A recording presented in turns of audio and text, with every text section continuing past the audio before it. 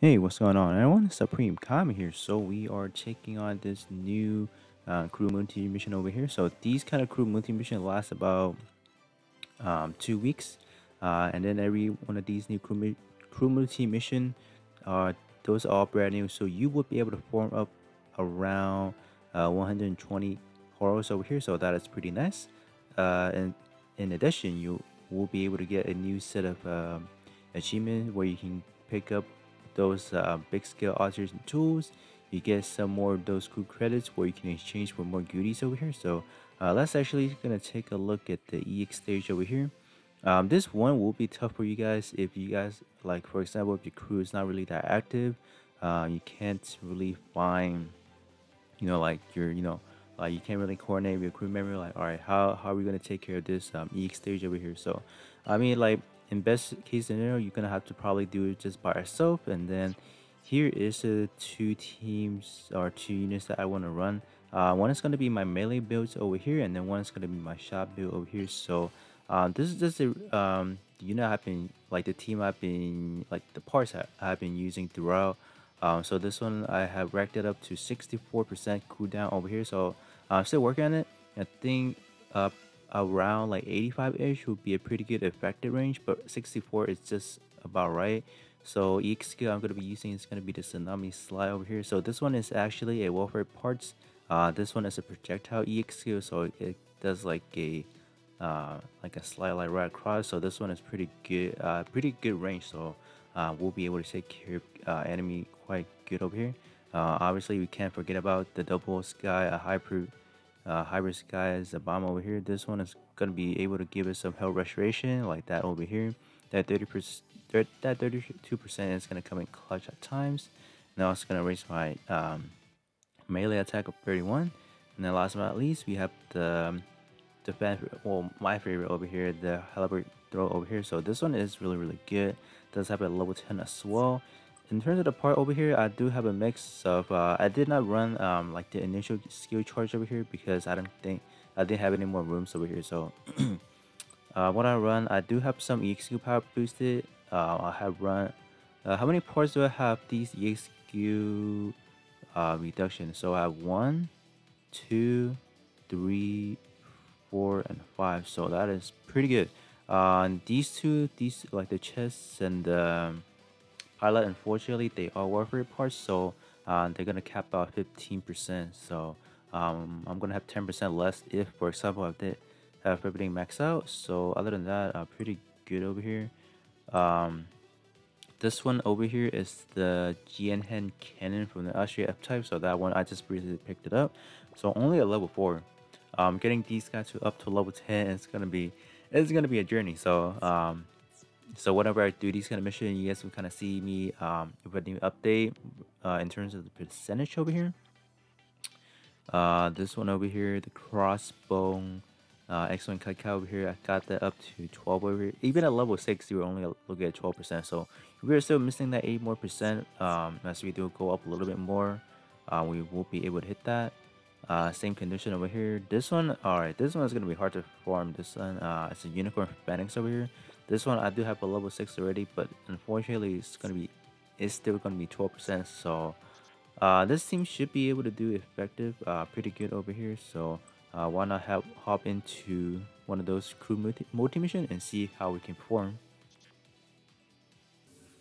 Alright, so we are in over here. So this is a rather big desert map over here, so we're gonna have to be doing a lot of running over here. So I'm gonna wait, actually gonna do one of these, gonna do one of these over here. Nice.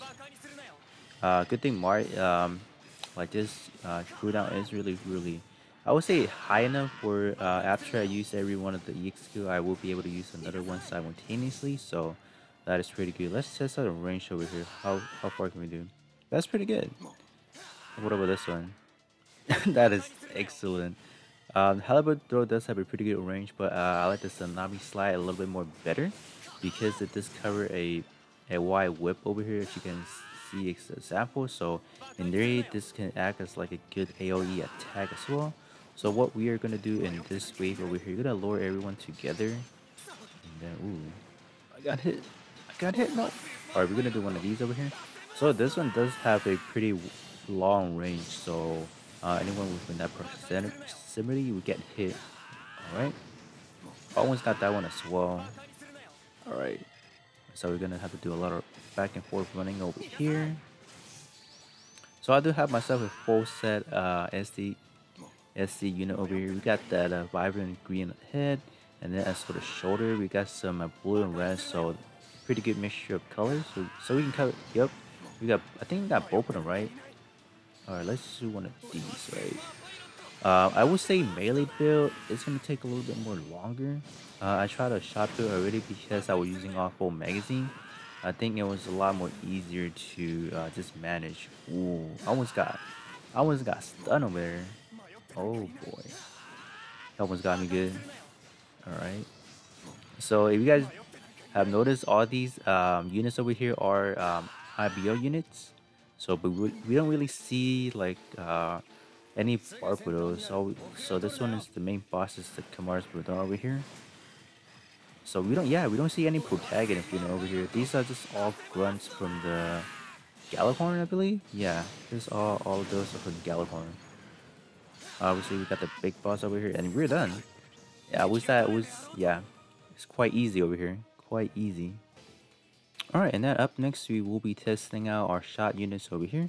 So here's how it looks like. I got the Penelope as the backpack and the chest. They don't really serve a sport purpose other than more cosmetic-ish for the stylish thing over here. In terms of the EX I use over here, I use a homing missile and machine gun over here. So this one you can say is a semi AOE. So depending on how you attack it, you can hit multiple enemy or you can only hit one. This really depends on the angle. But this one is really good option for like I would say 3v3 arena. This one is a lot of people that uses it. A newer version that people uses now is going to be the H1 full Granza. But getting that guy to level 10 is going to take some more time. It just really depends on like what you guys have invested in. And then we have the GM Vulcan over here. This is coming out from the Transient Gundam arm over here. So this one is all traded. So we are doing a magazine over here. So magazine in any shop build is going to be perfect when you are trying to take on multiple enemies. So this one is going to be really good. First time users is 0 second. The only main thing we need to really focus on is that 60-second cooldown. But with my shop build over here, for my shop build, I am losing out 10% of general CD reduction because like I have to run. I can't really run like a lower stat range weapon, right? So we're gonna be doing this over here. And then the last one we have, this is the beam gun from what is this one? This one is from the Build Strike Gundam. Unfortunately, we had a time where we had the fragment ticket where we can exchange for it, but unfortunately I forgot to exchange it, so I have 20 of those fragment tickets just sitting there. So that's kind of my bad. This one could be at level 3 easily. This one is really good. I think a lot of people do have this one at max out just because it's just that good, right? So we're gonna hop in with this setup over here. My shot attack is pretty high. Should be able to do some major damage over here. So one quick final spin over here. Yeah, this look a little awkward over here. So let's hop into our final multi-mission over here. Alright, so we are in over here. So let's start out by using some of these magazine over here, magazine round. Alright, so I would say I'm taking down this set of enemy a lot more smoother than the melee build, because I'm just kind of like attacking them like without like for the melee build, I'm kind of waiting for the other EX to kind of reload. So that with this one, I would say it's just a little bit more faster. Why are we not doing some bad melee attack as well? Surprisingly. Alright, let's do one of these. Okay. Alright. Let's do over here. Okay. So I should be 10% less in terms of like cooldown because I am not running a because I couldn't run that GM missile launcher, so that's gonna be just 10% less overall. Shouldn't be too bad in a way. Let's do this. Okay. Yeah, as you can see, like the enemy are kind of like swelling in and out a lot more. I would say I have to be a little bit more cautious because I don't have any heals over here. like my melee build, so that's gonna be a big problem. All right, so we are at the final phase. So hopefully I can kind of work things a little bit more better this time around. All right, let's see. Should activate my job gauge, but I didn't. Okay, gotta back dash here and there. Ooh, okay, gonna do one of these. Ooh, I should be able to make it now. All right, we are safe. All right, don't hit me anymore. All right, we are good. We are clear. So here's the shop build version of it. All right, so with that being said, here's the two version of my build over here.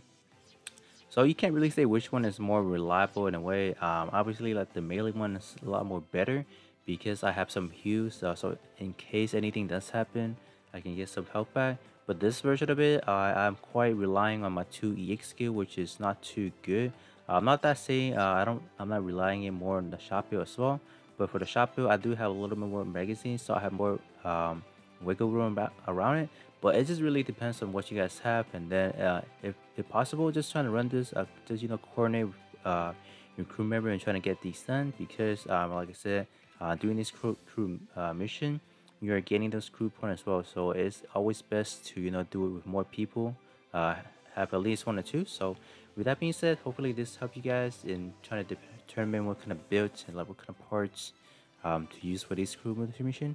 Now, with that being said, I will catch you guys on the next one.